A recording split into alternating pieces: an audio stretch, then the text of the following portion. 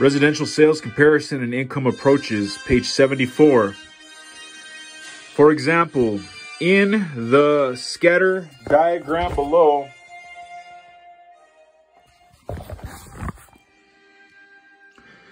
we see the relationship of the gross living area of the data sets and the contributory value of the fourth bedroom. As the total gross living area of the data increases, so does the contributory value of the fourth bedroom. Here's your gross living area. You got 1,800 square feet up to 2,400 square feet. And then along the length, you have the contributory value. At your beginning point, you have $1,500 for 1,800 square feet. You go down the line, you have $1,800 for 2,000 square feet, $2,100 for 2,200 square feet, and $2,250 for 2,300 square feet, because it lands right in between, damn near in between those. When the data is viewed two-dimensionally, as in this example, where the subject best fits within this data becomes obvious. Regression analysis and graphic analysis are discussed further in the Statistics, Modeling, and Finance course. Data collection and storage. Before going further with the discussion of data analysis and application, it is important to look at where the appraiser's data is coming from and how the appraiser treats this data. Comparable sales and listing data can come from a variety of sources. Most frequently, the appraiser subscribes to multiple listing services as well as other independent services that supply information on properties currently available and those that have sold or expired without selling. The availability of these services depends on the particular area of the assignment. The expectation for the sources to which an appraiser avails themselves is judged by what the appraiser peers would use in a similar assignment. Obtaining and storing comparable data. One of the appraiser's best sources of relevant data comes from the appraiser's own files of past assignments. When an appraiser performs an appraisal where the subject of the assignment is part of a sale transaction, the subject's information is most often stored by the appraiser for potential use as comparable data in future assignments. Most residential appraisal computer software allows the appraiser to store not only the subject data, but also new comparable data as it is identified and verified into a comparable database for future reference and use. Most of the technology available provides flexibility to the appraiser to sort the data by date of sale, sale price, location, style, or other physical characteristics. Extra note: any greenhorn appraiser can burn hours collecting data.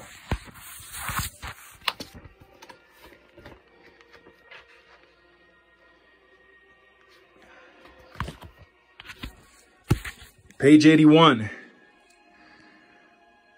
Well, as other information sources will report the closing date of a transaction, but provide no information regarding the date of the agreement. When an appraiser cannot determine the date of the agreement, whether or not it is an issue would depend on market condition trends, good judgment as well as competency in the particular market is necessary on the part of the appraiser. Has there been a long period of consistent market behavior and conditions using the closing date as the date of sale?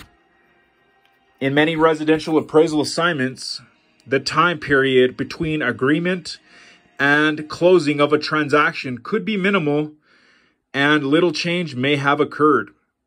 However, if the market has demonstrated volatility, it is possible that the market conditions at the time of the agreement and on the date of the closing were different.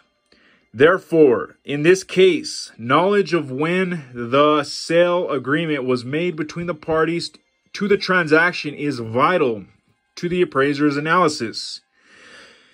An adjustment for market conditions can be quantified by analyzing comparable sales data that have a resale history. Consider the following example. For example, an appraiser has located a comparable sale within the subject market that sold in recent days for $315,000. The same property sold 3 years ago for $290,000.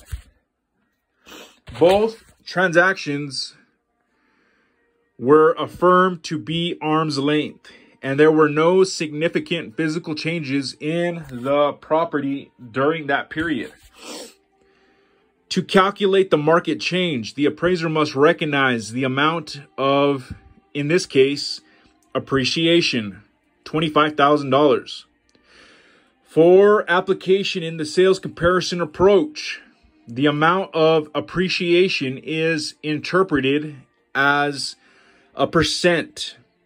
To calculate this, the appraiser must divide the amount appreciated by the amount it appreciated from. So you have the $25,000 that was the appreciation. Divide that amount by $290,000. That equals 0.08621 or 8.62%. And you got that percent by moving the decimal over 2 places to the right. From the 0.086, you move it 1, 2, and that gives you 8.62%. Since this change was over a 3-year period, the change per month is figured as follows. You take your 0.08621, divide that by 36 months. That equals 0.002395, or you move the decimal over 2 spots to the right, 0.2395% per month. Illustrating this pattern on a graph using a straight line, it looks like this. It shows your prices on the left going up 300,000 all the way to 350,000. Your subject started at $290,000 right there. And then it goes up to $315,000. As can be seen, the adjustment could be safely applied to comparable data if the appreciation was consistent. And extra notes, the 8.62% was a rate. That's your rate right there. Also, you have IRV, which stands for income over rate and value. Your income was $25,000. Your value was $290,000. You were solving for your rate. You took your income, which was $25,000, and you divided it by the $290,000, which was your value. That kicked you out your 0.08621, moving the decimals to 8.62%, solved you for your rate. That's what IRV is.